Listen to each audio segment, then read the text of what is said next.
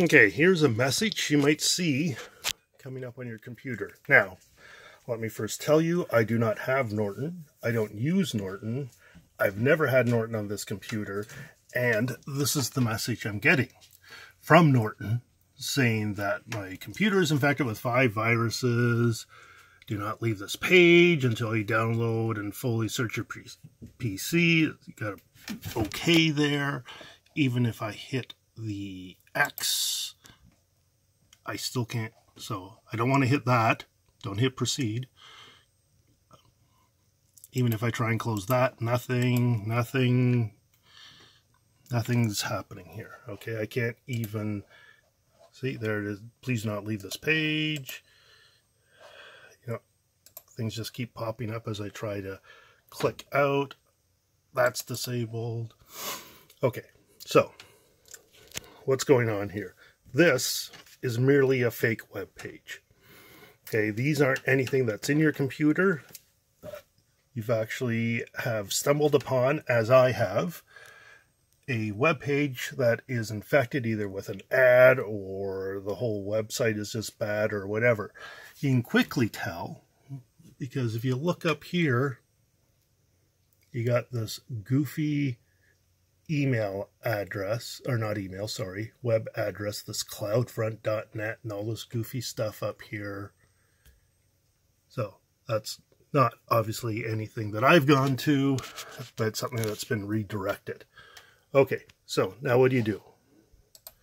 You can reboot the computer, so you can do the shutdown and reboot, and it probably won't be there when you come back. But see, look, now I'm stuck here. But also, what you can do is down here in an empty section of your taskbar, right-click, not your usual left-click, but right-click, choose Task Manager. Okay. And now we have this come up. Things up here show you what's currently open on the computer, which is Task Manager and Internet Explorer with 3 tabs. That's what the 3 means.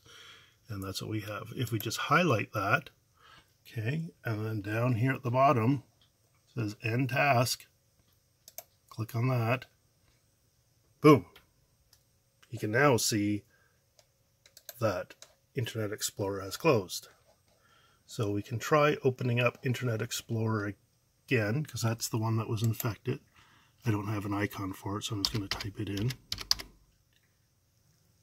Okay, there it is there. We can see if it comes up again. And you can see you got this warning here, last browsing session was unexpectedly closed. Don't click on restore session because that will just bring up that infected page again. Just hit X.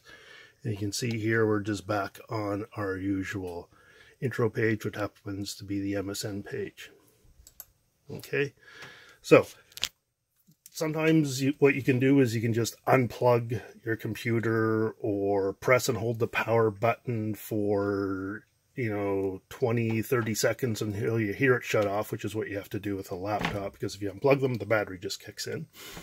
And then when you restart, then hopefully that message has gone away. But if not, you can go through that thing there. Okay, so now with Edge and sometimes even Chrome, what can happen is that it remembers the last page you were on. So as soon as you go to open up one of those programs, it's going to reopen that infected page.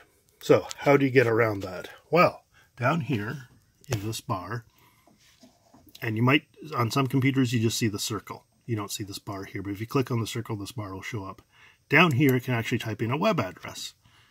So if you click on that, see how that shows up, you can actually just type right in here a web address. So just click on it, just type in a safe one that we all know, which is google.com.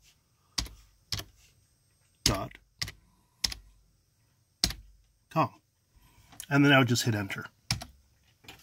And what it will do is that it will open up your default web browser, which is probably the one that you would have been infected, and it just opens up the Google page, and it doesn't open up any of the other tabs.